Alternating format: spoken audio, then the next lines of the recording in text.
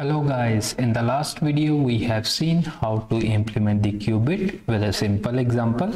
Now in this video we are going to implement the block with respect to same example. So let's quickly rename this Cubit to block, save this, go to home page and change this Cubit to block. Now let's quickly create a folder for holding the block files, and the way we have created states and Cubit, same way we have to create blocks.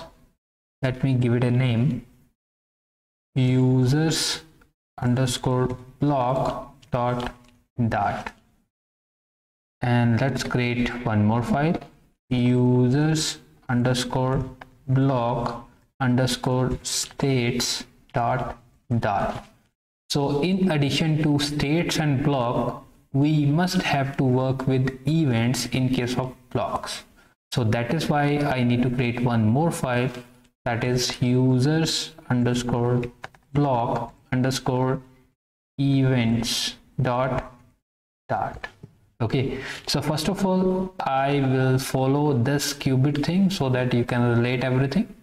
Let's go here and copy this and paste it over there in the states, and quickly change this to block users loading and change this to block users state.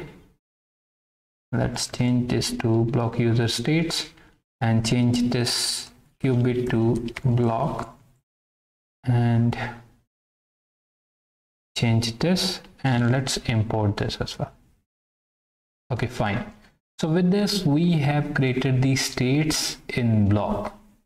Okay, so let's go to this Cubit part and we can do what? Let's do it later on. First of all, we need to create events as well in case of block. So I will do what? I will just copy this thing, come back over here and paste it over here. So here we have to create the events. So for that, let's create this journal class, that is block users event. Fine. So this class would be extended by whatever class we are creating as event. So in case of block, we have to work with events, and in order to work with the events, we have to create events as well. So let's create a couple of events first. So I will just create a simple example. I will say block users loading, or you can say, let's say initial event. This would be the initial event. Same way we can create one more event over here, that is, let's say get users event. So we don't need anything in this. Okay, so these events are just required in order to interact with block. Fine. So I just have created two events only. So based on your requirement, in future you can create more than this. Okay, so let's keep it simple. Two events, that is initial event and get users events. Fine. So now comes to this block. In block, what we have to do, the way we have created the Cubit, same way we can just copy this code, come back to the block, paste it over here, and instead of using users, we have to say users block. Fine.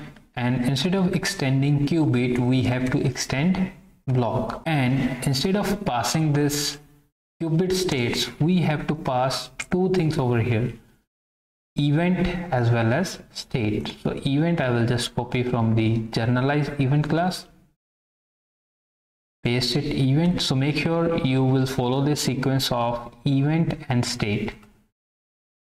Let's copy this, paste it and import these classes.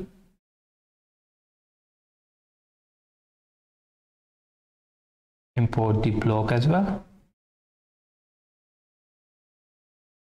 And here we need import of repository as well.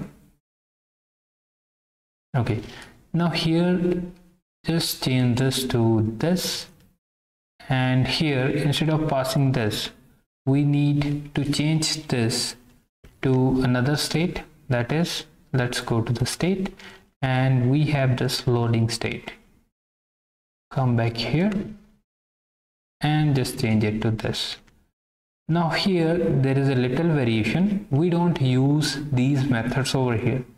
Let's remove this, and we can remove this and this. This we will use it over here. So give me some time first of all. So here we have to define one on method. So this is doing what? This is going to detect your events, and based on that you can take some decisions if you want, or if you want you can omit any of the state. So let's do what? Let's put semicolon over here, remove this arrow and create the body. So here what we need to do, we need to do this thing over here. Let's cut it and paste it. Let's import this model as well, and since it is using await, we need to mark async. That is fine. Now here once your data is loaded, instead of emitting this Cubit state, we have to omit this user loaded state. Go back here, it is block user loaded. Let's save this. So with this we have done this work with the on.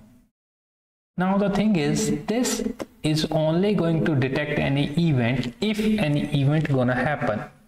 So here we need to fire an event. Fine. So the event can be fired from UI side or wherever you want. For the simplicity, I will go just after this on method and I will simply fire one event over here. So how do you add event? So there is a method add. Enter. Now it is expecting one event. Let's go here and we have some events. Just use the first event, that is initial one. So once it is detecting any of the event, then it is going to do this thing. So let's use this like way and save this. And now this block is done, states is done, events are already done. So this is a simple example. So I have created two events only, and the same way we have created states, so I just kept it same. Now we don't need this Cubit. Let's delete this first of all. Now we will be able to see some errors on home page as well as on main page. So let's go to main page and change this users Cubit to users block. Same way this would be used over here. Come back over here, remove this Cubit and just change this to this. Save this and come back to this home page, and here let's remove this Cubit classes and come back here, and instead of using users Cubit I have to say users block. And same way let me just change this to, so this is inside blocks, so we just need to go back. Fine, save this, and same way we need to import this, sorry, this should be the block states. So let's copy it from here,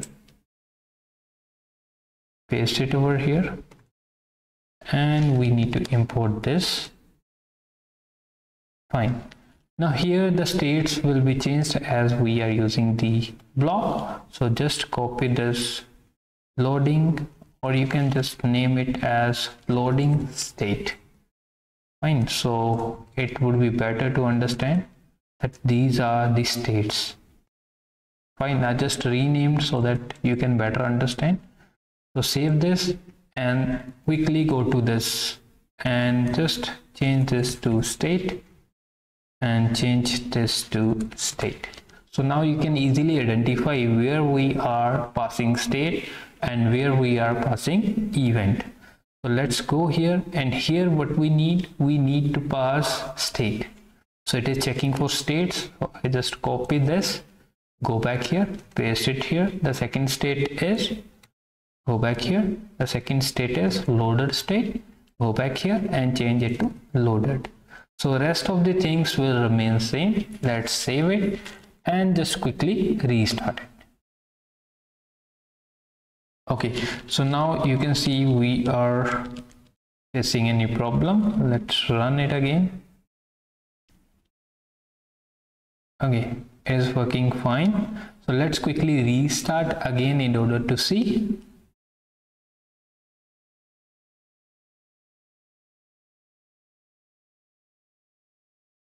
Okay, so it is working fine.